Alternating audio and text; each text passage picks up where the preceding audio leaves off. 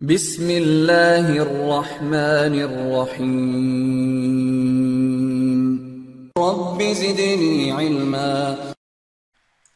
The next thing we'll talk about which firewall option suits your network requirements, and then we'll see what are the vendors offering the firewall services in the market. Now, which firewall option is used? Like in the previous videos, we discussed about some stateless packet filtering, stateful packet filtering, where all the ASA firewalls support stateful packet filters. We can also configure application level gateways, web proxy servers, either included in the firewall service or maybe separately. And also most of the next generation firewalls which support some of the advanced options like URL filtering, AVC, next generation IPS for again advanced malware protection, these features. Now probably we'll be using all of them required and used in all the networks, because so technically in the production networks we will be using all of them. Like you got an ASA firewall or any firewall, let's say any specific firewall. So every firewall supports a common feature of stateful packet filtering. So it must maintain the state of the traffic which is moving in the network, and because we want to allow the user sitting in the LAN should be able to access the internet. At the same time, return traffic should come. At the same time, if the traffic is initiated from the outside, interface should be denied, and that is possible with the help of stateful packet filtering. And also we may write some ACLs, maybe a stateless ACLs to specifically permit selected traffic. So we'll be using ACLs in general, not only on the routers, even on the firewalls, because ACLs will decide what traffic should be allowed or denied in general when it is passing through the firewall from LAN to internet, or maybe from internet to DMZ, like that. So almost all the firewall supports this basic filtering or specific traffic to be permitted. And we may also use some access filtering like ACLs at the layer 2, like maybe within the LAN, you got a user when he connects to the network, and before he accesses the network, like network access, we can also allow the user to download some ACLs, specifically like downloadable ACLs.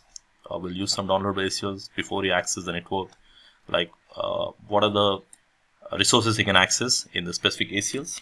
That is something related to 8.1x. We'll be talking about that in the network access AAA. And also you may need some application gateways also, like you also want to make sure that your web traffic is filtered as well as it is cached, or web caching or web filtering services. So you can either, your firewall may either support this feature, or you can configure some separate proxy servers. Like Cisco have its own product called WSA, Web Security Appliance, which is a gateway for all the traffic which is going over the internet. It goes to WSA, and we can do some kind of web filtering or web caching services. And also you may use some other product like email gateway.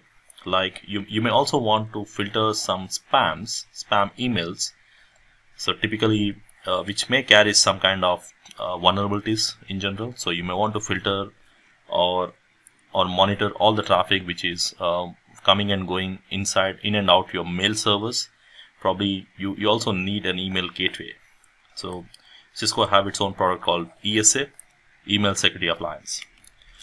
So these are the additional devices which are used for SMTP or HTTP inspection. Like I said, ESA, Email Security Appliance, which is a gateway for inbound and the outbound email servers. HTTP inspection and the traffic control done by WSA.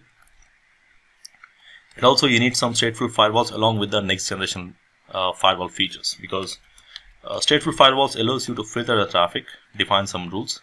But if you're using next generation firewalls, they support more additional options like advanced malware protection. And with this advanced malware protection, we can scan the content based on known or unknown malwares, and also some next generation IPS features, additional features. It also supports AVC, as I discussed, application visibility control, where you can control security policies based on the user accounts, as well as application visibility control based on micro applications you can monitor. Like on the Facebook, you may want to allow the Facebook, but you want to deny a voice or video chatting, something like that. A specific micro application inside the URL, or we can also define some security policies based on username and the security tags in general. So most of the vendors do support many of these features, maybe in a single product, or you may have individual products to support. And we got different vendors in the market offering these firewall services. Now these features varies depending upon the vendors. Probably you can visit the individual website of each vendor to figure out the individual features. Probably you will see, and also you'll see some blogs which actually compares the differences between these individual vendors, what they offer and what are the services they offer. And if you want to implement any of these implementations, like you may want to implement all of this, you need to see which firewall actually supports that, or which vendor supports that, or you can have a multiple combination of devices in general. But here our focus will be majorly on the Cisco products here, as we are doing Cisco specific courses. We'll be talking about majorly about the Cisco products and the features. So technically the features remains the same. Any vendors generally you use. Naming wise they may use different names, depends. But here most of the terminologies and the concepts will be dealing with, we'll be talking about Cisco related stuff.